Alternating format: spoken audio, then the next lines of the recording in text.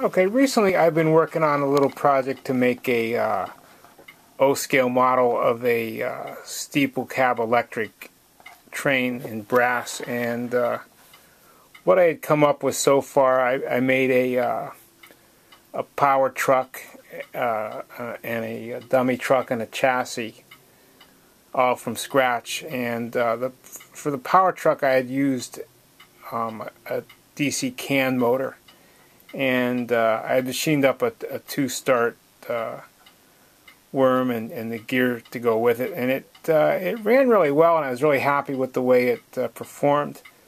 The only problem I had with it at all was by nature the DC can motor made a very high power unit, and the steeple cab that I really preferred to model had a very long, low sloping nose line on it, and I thought that the can motor was going to interfere with the slope of the front of the train. So one solution was I had found another steeple cab design that had a larger box part of it, and it would allow me to clear any the sloping hood. It had a much shorter hood.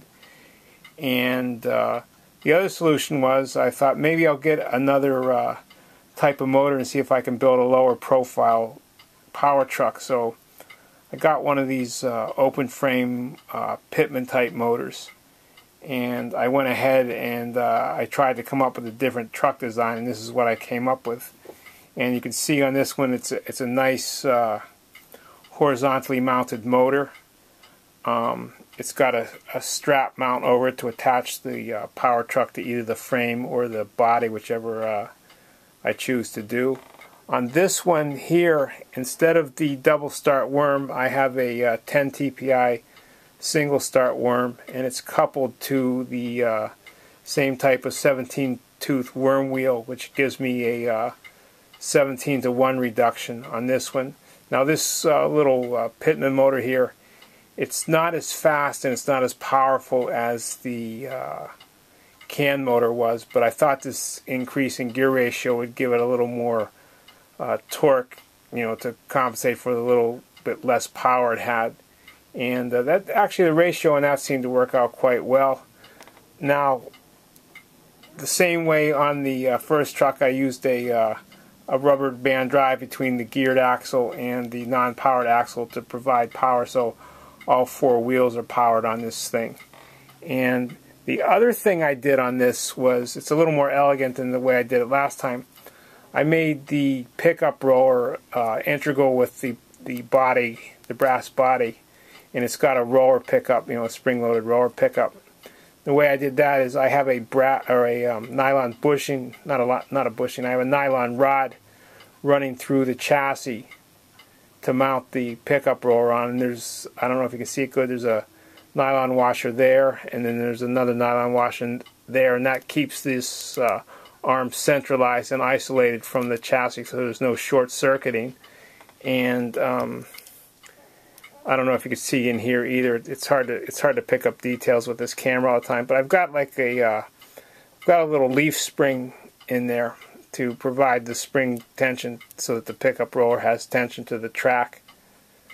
And on the bottom of the pickup roller arm, I have a very thin plastic insulator so that the leaf spring doesn't short out in any way. And the whole thing worked pretty good. It was a little more complicated to make, but I was pretty happy with the way it turned out. Now I've got a little rectifier here so I can run it on my my AC transformer. And like I say, I was really happy with the way it works, and in a couple minutes I'll make a real short little video of it going around the layout a couple times. You can take a look at it. Thanks for your interest. Okay, I've got this little truck unit on the track. I'm going to send it around a couple times here. Starts off nice and smooth.